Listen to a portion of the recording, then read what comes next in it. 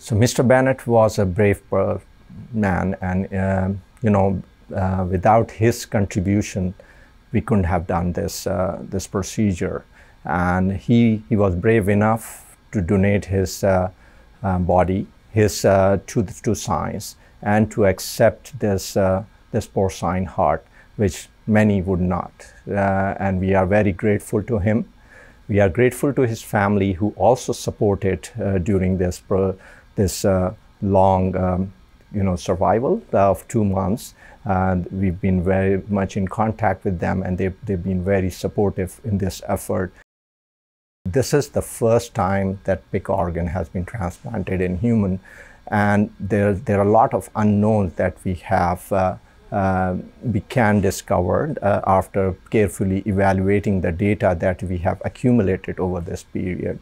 And a lot of new information will come out that will help the field move forward at a faster pace.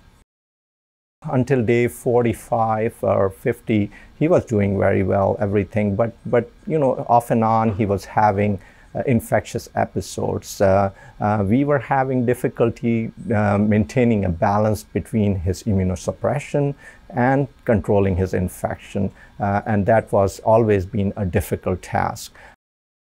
Unfortunately, his multiple organs started to fail, and finally, I think that resulted in his passing away.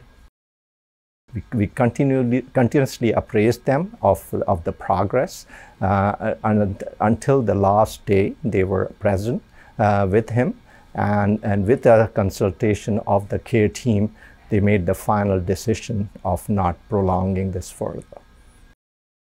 Thanks to Mr. Bennett, we have gotten survival of 60 days, which is more than anyone could have imagined working in this field. We wished that he would have lived longer, but based on his pre-existing condition and how frail his body was, it was very difficult to maintain a balance and protect his heart and other organs.